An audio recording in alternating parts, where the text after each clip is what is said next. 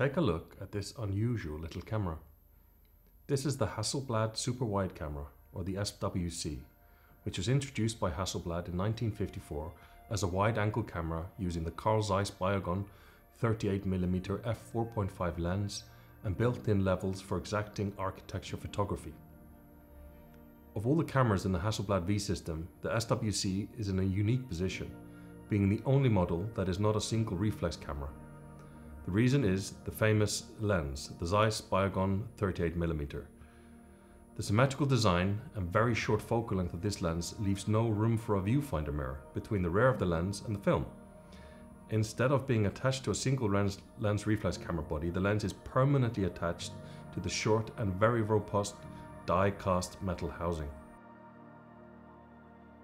I've had this camera in my possession for close to a decade. I have never used it. It was when I was cleaning out my office I stumbled upon it again and I thought it was about time that I tried it. The first thing I decided to do was try to find a user manual. After some googling, I stumbled upon a copy of the original manual from 1954. And much to my surprise, the camera is a lot easier to use than it looks.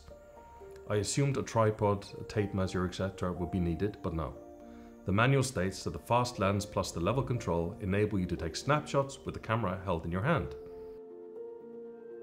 So basically the way that you use this camera is that you look through, or you hold the camera in your hand and you look through the prism viewfinder, and to make sure everything's level, there is a spirit level there next to the viewfinder. And on the left hand side of the viewfinder is a mirror that looks directly down at the spirit level.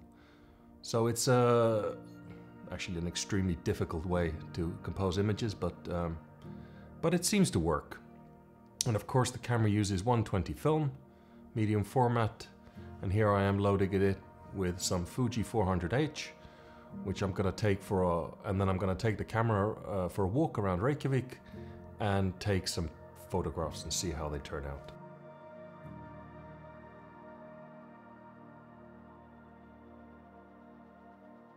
And for those of you who don't know, Fuji 400H has actually been discontinued by Fuji, so these are some of my last rolls and it's one of my favorite films, so I'm hoping it's worth it. But it's a Hasselblad camera and I suspected that it would be fine.